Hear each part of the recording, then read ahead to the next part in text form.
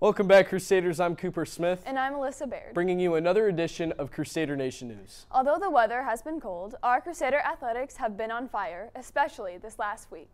That's right, Alyssa. The dance team tore it up at their final regional competition, placing second in large varsity pom and third in large varsity precision jazz. They will now prepare for their final chapter in their 2023-24 season, competing at state in late February.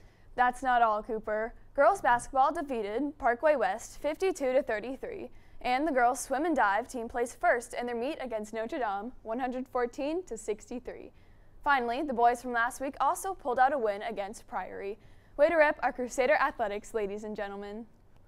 Looking forward to this week, the ladies basketball Washington Tournament Round 1 was postponed on Monday. They will play Lutheran South tonight at 5:30.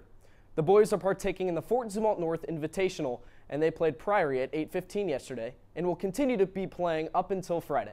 If you're interested in watching these games, you can head on out to Fort Zumwalt North, or these games will be streamed on www.misha.tv, and good luck to both of these teams throughout the week. Moving throughout the week, our girls swim and dive are going to be very busy. Today they have a meet against McClure North High School at 4. Tomorrow they swim against Duchesne High School at 8:30. And finally on Friday they participate in the AAA swim meet.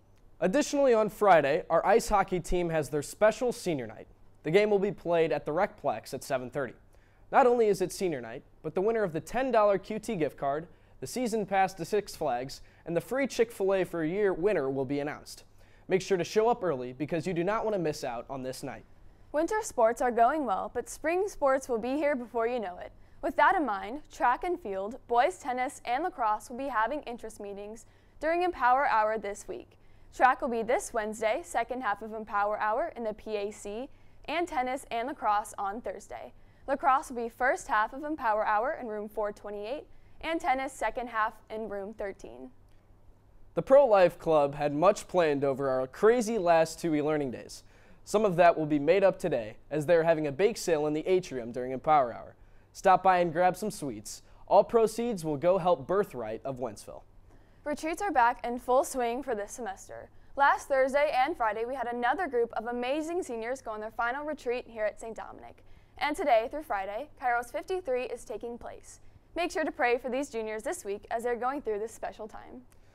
This Friday ends the House Gala competition. No donation is too big or too small to make a contribution, which counts towards house points.